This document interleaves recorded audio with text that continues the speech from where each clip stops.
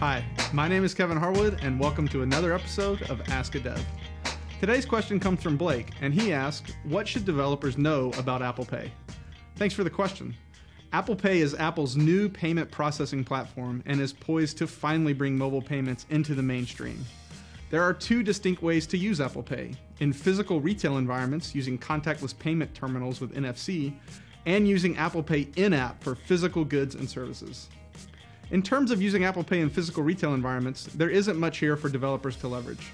Apple has added NFC to the iPhone 6 and 6 Plus specifically for this feature, but unfortunately they have restricted access to NFC, meaning developers will not have a chance to use NFC in their own ways. It's off limits.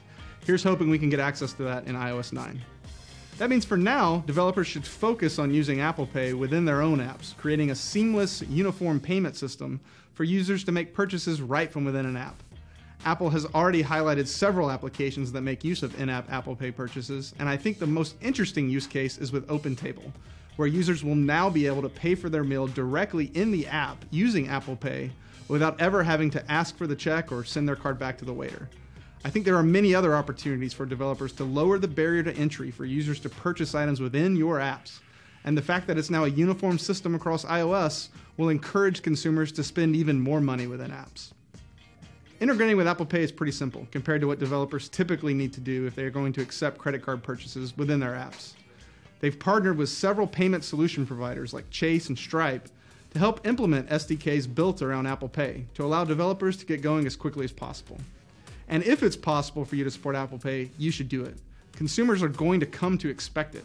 You can find out more information at developer.apple.com/apple-pay.